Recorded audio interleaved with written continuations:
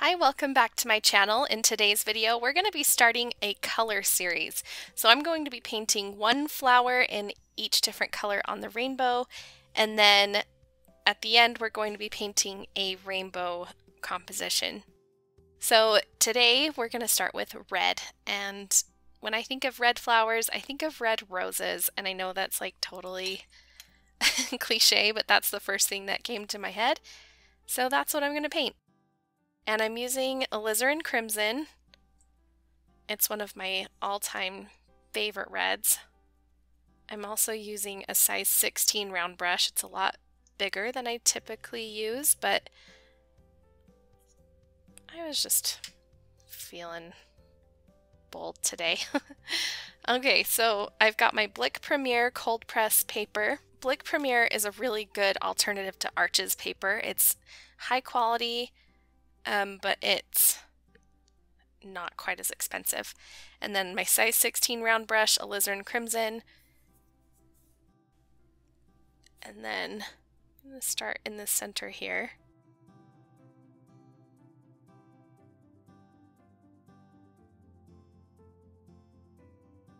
Now with roses like this especially, it's important to change up the color just a little bit.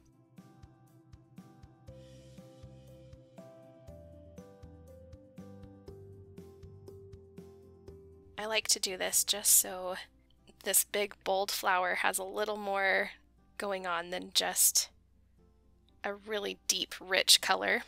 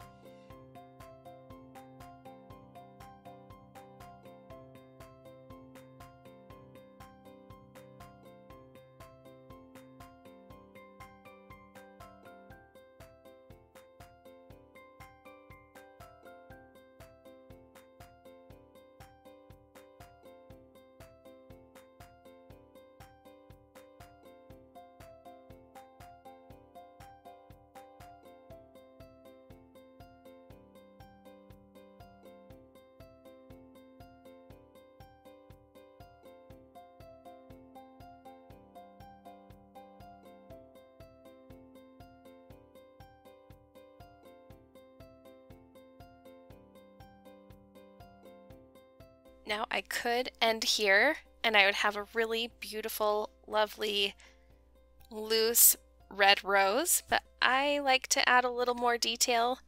That's just a personal preference for me. So I'm going to wait for this to dry, and then I'm going to go back in and add another layer to just kind of amp it up a little bit.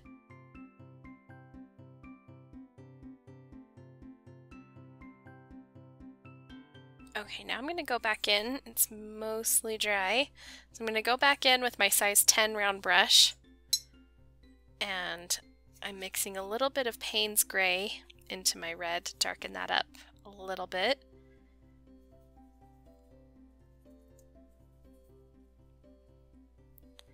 Then I'm going to go right into the center. And I don't want to go crazy because I really like what's happening here, but I just want to add a little tiny bit of depth there.